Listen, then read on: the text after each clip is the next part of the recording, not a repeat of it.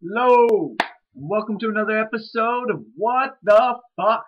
In today's episode, we're talking about the cone snail, also known as the clip's silent assassin.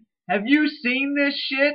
Apparently, there exists a snail which has the capabilities to paralyze fish and envelop them in a membrane and withstand the death throes of a dying fish.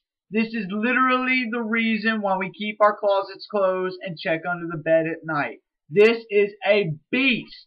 I don't ever want to run into anything like this, and this is the reason why I stay out of the ocean, although I do like to sit and read a book. Alright, this is a short one today. I just had to comment on this. Thank you so much, and what the fuck?